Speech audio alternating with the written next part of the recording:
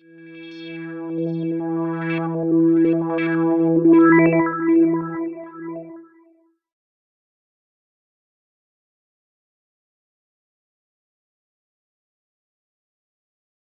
Leandro.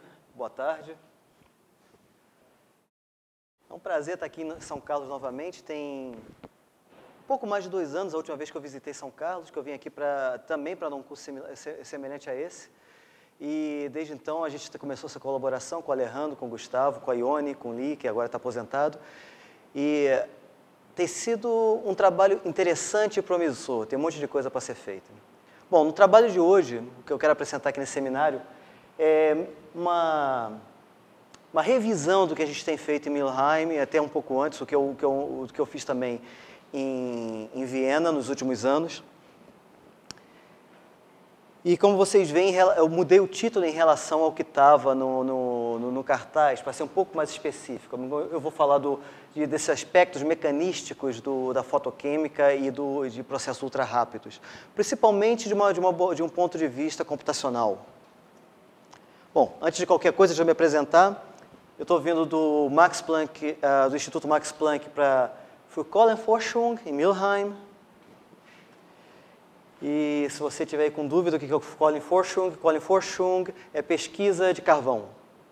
I came from the Max Planck Institut for Kohlenforschung, and for who doesn't know, Kohlenforschung is co-research, pesquisa de carvão, co-research, and Mülheim an der Ruhr. That's a small city in East Germany, near Mülheim. By the way, that's the best aspect of Mülheim, to be near Düsseldorf. That's the city. It's crossed by the Ruhr River. It gets a name from there, Mülheim an der Ruhr. And uphill, you have the Max Planck Institute there. You can see the building. That's one of the few sunny days that you have every year in Mülheim, and it's quite funny to live in a city that you don't really have sunny days, especially because you are doing photochemistry and looking at the effect of the sun on the molecules all the time. So let's start from the beginning: physical chemistry of excited states and computational simulations. From a very schematic point of view and a very basic point of view, what you do there is starting with a molecule in a ground state that will be an equilibrium between nuclei and electrons. And then, after the photoexcitation, after absorption of light, this equilibrium is broken and the electronic structure is completely different. The nuclei are still in the same position because they don't react in the same way as the electrons. But then, the nuclei start to relax, to equilibrate the new electronic structure, and there's a feedback between nuclear and electronic systems until you get a new equilibrium. And that's what we want to determine, how this equilibrium is established, how is the relaxation in excited states. In a still schematic but less obvious way, what we have there is several potential energy surfaces, boron-Oppenheim surfaces, for the ground state, the orange surface, and for the excited states, like the blue, the green, don't need to have the same multiplicity. If my ground state is singlet, I can have a triplet like here. And after the photoexcitation, that's the instantaneous process, it starts a vibrational relaxation that brings the molecule down through the surfaces, and in every crossing, the molecule can either remain in the same electronic structure, like the green here, or change to another electronic structure, the blue, for example, or the orange again. And we want to determine that. For every one of those processes, crossings and recrossings, you can establish and can compute probabilities. You can propagate the dynamics. For the ultrafast dynamics, this kind of regions that you have avoided crossings or full crossings, they are especially important. Because in a region like this, you have a large energy gap, and the transition takes several nanoseconds. Or if you have a gap like this, and between different multiplicities, it can even take milliseconds, much longer. But when the molecule reaches a crossing between the surface and the region of a conic intersection, then the crossing can be very, very fast. It can be in a picosecond time scale. Stating the problem, we want to know how can a molecule be electronically excited, and after that, how does this molecule relax and get rid of this excess of electronic energy. We want to know how long does this process take. We want to know which products are formed. And we want to know how does the relaxation affect or is affected by the environment.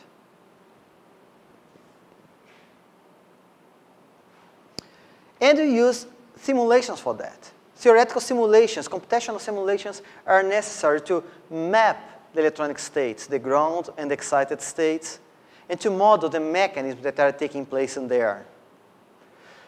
The computational simulations, they are also useful to deconvolute the experimental data. As you know, the experimental data from time-resolved spectroscopy or even from steady experiments often came in a very convoluted way with everything in a mass of data, and the experimental data, the computational data helps to deconvolute this data to identify intermediates that sometimes are really very elusive, intermediates that disappears in a fraction of picosecond, and the theory can help with that. I'm going to show a few examples like this.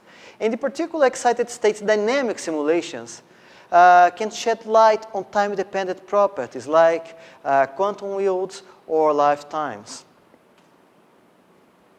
This kind of research will have impact in several different fields. In basic physical chemistry, in biosciences, in technological sciences. You can see a list far from comprehensive, far from exhaustive list of fields that are profiting from simulations and experiments of excited states, photochemistry, and photophysics. In my case, I'm looking most of the time in problems in this region here connected to biosciences, but from a very basic point of view.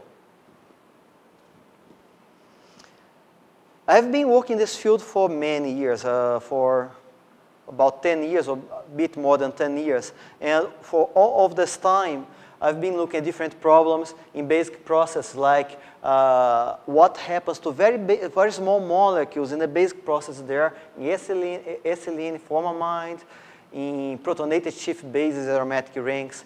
I have been looking at energy and materials, looking at photoinduced rotors, phototriggers, and polymers heterojunctions, problems related to health and environment, especially nucleobases, photoprocess in nucleobases that I'm going to talk later here today.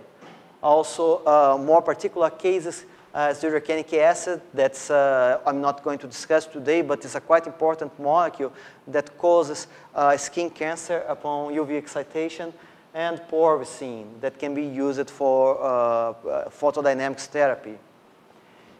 And together with all those applications, I have been working with methodological developments, especially the development of the Newton X program that I'm going to mention later. That's a program for excited state dynamic simulation that I have been developing since 2005. And several methods connected for that, including methods for spectrum simulations.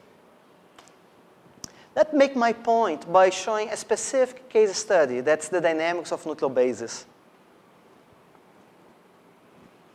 If you look at the spectrum of the 5 nucleobases composing DNA and RNA, thymine, cytosine, guanine, adenine, and uracil, you see they are chromophores in the UV region. They strongly absorb the UV radiation. And the composition of this spectrum gives the spectrum of the DNA that's also absorbed in the UVC and UVB region.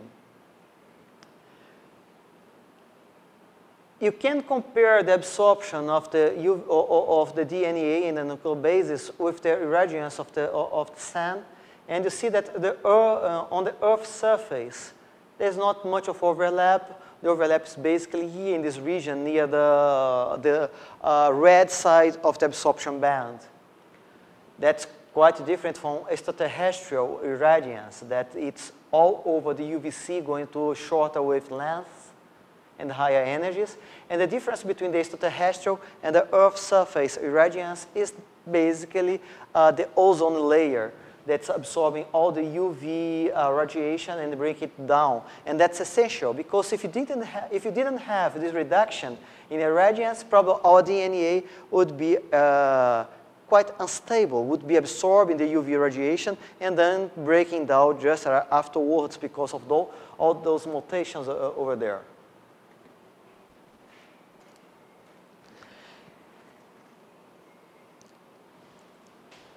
After excitation, UV excitation, all 5 nucleobases return to the ground state very fast. They return in 1 picosecond, adenine in 1 picosecond, guanine less than 1 picosecond, 0.36 picoseconds. Thymine, uracil, and cytosine also in equivalent times. And there's something curious here. The purine bases, they have a single lifetime, a single time constant coming from the experimental data, while the pyrimidine bases have more than one time constant. So it seems that it's a more complex situation for the pyrimidine than the purine. And if you look at the fluorescence quantum yield, you see that they don't have any fluorescence, almost any fluorescence. For instance, adenine. For every 10,000 photons absorbed by adenine, only 2 are re-emitted back in the form of fluorescence. All the remaining photons just disappear, are converted into thermal motion. That's the internal conversion process. And the short excited lifetime, together with the low fluorescence quantum yield, is the strong indicator of internal conversion through conic test sections. Remembering again, conic test sections are those crossings between surfaces that I mentioned before. A short lifetime can enhance the photostability of a molecule. At least that's what people believe nowadays. And this enhanced photostability happens because the excited state is extremely reactive. And if the molecule goes back to the ground state quickly, it doesn't have time to break down in fragments. You have a photophysical process. This effect might have constituted an evolutionary advantage for having those nuclear bases in our DNA. That's something that's still under debate, but it's a quite probable hypothesis. Indeed, there are experimental evidence that purine precursors were in the prebiotic world were photostable themselves, and we're going to talk about this later. If I take adenine, you have probably you never saw adenine in such strange conformations. You see here, the hydrogen is almost dissociated, and here the carbon-6 is out of plane, and the amino group is completely displaced out of plane. And here, the carbon-2 is out of plane. All those three geometries characterize conic test sections. They are geometries for which the first singlet excited state has exactly the same energy as the ground state. So they are the main conic test sections for adenine. From now on, I'm going to represent the conic test sections using those symbols that just enhance the main feature, geometrical feature causing the intersection. Okay? You want to know here which of those conic test sections is the most important for the internal conversion of adenine. I'll tell you later how those calculations are done, but right now what I want to show is one result. I'm going to show a movie, and in this movie we're going to see adenine moving here as a function of time. It's a 200 femtosecond simulations. Adenine will start in excited state. This black dot will move along the surface, indicating the current state every time step. And I will ask you to pay attention to this graph here first. I will run a move twice. Adenine is moving in the first excited state, and at some point, the first excited state will cross the ground, that's the red state, and now adenine is moving the ground state. That was the internal conversion process. Okay, once more. Almost there, and then I stop the movie.